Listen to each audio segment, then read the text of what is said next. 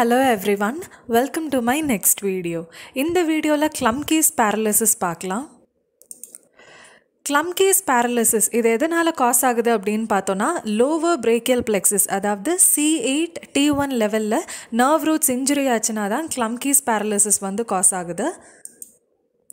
So C8 T1 லெவல்ல nerve roots injury ஆகுது, அதனால தான் KLUMPKE'S paralysis காஸ் ஆகுது.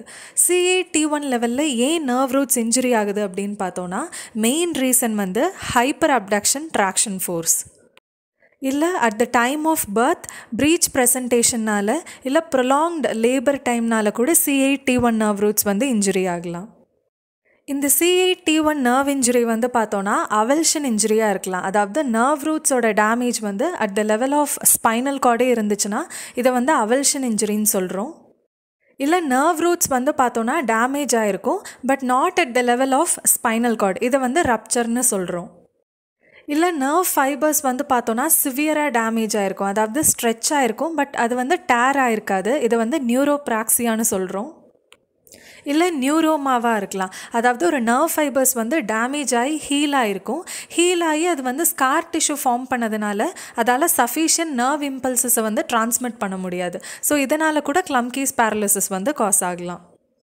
ஸோ KLUMPKE'S paralysisல என்ன சைன்ஸ் அண்ட் சிம்டம்ஸ் இருக்குன்னு பார்த்தோன்னா T1 nerve root டேமேஜ் ஆகிறதுனால அதால் இன்ட்ரென்சிக் மசில்ஸ் ஆஃப் தி ஹேண்டை வந்து இனோவேட் பண்ண முடியாது. ஸோ லம்பிரிக்கல்ஸ், பால்மர் இன்ட்ராஷியே அண்ட் டார்சல் இன்ட்ராஷியே வந்து பேரலிசிஸ் ஆகிருக்கும். இந்த மசில்ஸோட யூஷுவல் ஆக்ஷன் வந்து பார்த்தோன்னா flexion at மெட்டாகார்போஃபெலஞ்சியல் joint, extension at the இன்டர்ஃபெலஞ்சியல் joint. But இப்போ T1 nerve root டேமேஜ் ஆகி இந்த மசில்ஸ் வந்து பேரலிசிஸ் ஆகிடுச்சுன்னா அப்போ மெட்டாகார்போஃபெலஞ்சியல் ஜாயிண்ட்டில் ஃப்ளெக்ஷனுக்கு பதிலாக ஹைப்பர் எக்ஸ்டென்ஷன் நடக்கும். அதே மாதிரி இன்டர்ஃபெலஞ்சியல் ஜாயிண்ட் வந்து பார்த்தோன்னா it goes for flexion. So க்ளா hand deformity வந்து காஸ் ஆகுது.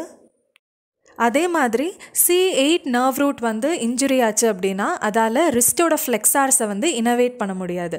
அதாவது ஃப்ளெக்ஸார் டிஜிட்டோரம் ப்ரொஃபண்டஸ் அண்ட் ஃப்ளெக்ஸார் டிஜிட்டோரம் சூப்பர்ஃபிஷியாலிஸ் வந்து பேரலிசிஸ் ஆகுது.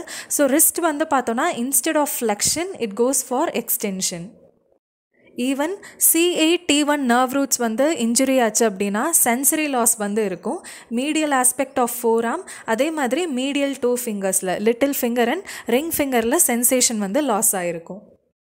சென்சரி லாஸ் அண்ட் மசிலோட வீக்னஸ் மட்டும் இல்லாமல் சிம்பத்தட்டிக் நர்வ் ஃபைபர்ஸ் வந்து டிஸ்டர்ப்ட் ஆயிருந்துச்சுன்னா ஈவன் ஹார்னர் சிண்ட்ரோம் கூட வந்து பார்த்தோன்னா இருக்கும். ஹார்னர் சிண்ட்ரோமோட ஃபீச்சர்ஸ் வந்து பார்த்தோன்னா டோசிஸ், அதாவது drooping of the Appar eyelid.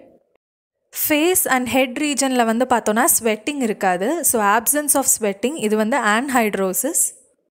Next one வந்து மயோசிஸ், அதாவது பியூப்பிள்ஸ் வந்து கன்ஸ்ட்ரிக்டடாக இருக்கும். எனோஃப்தால்மஸ், ஐபால் வந்து பார்த்தோன்னா போஸ்டீரியராக டிஸ்பிளேஸ் ஆகிருக்கும். And finally loss of ciliospinal reflex, அதாவது இப்சிலேட்ரல் பியூப்பிள் வந்து பார்த்தோன்னா ரேப்பிடாக டைலட்டேஷன் ஆகும் இன் response to a painful stimulus.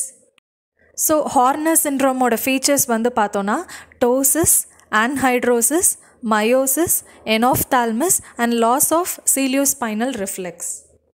So ஓவராலாக KLUMPKE'S paralysisல வந்து பார்த்தோன்னா லோவர் brachial plexus, அதாவது C8 T1 லெவலில் வந்து இன்ஜுரி இருக்கும் அண்ட் க்ளா ஹேண்ட் டிஃபார்மிட்டி இருக்கும்.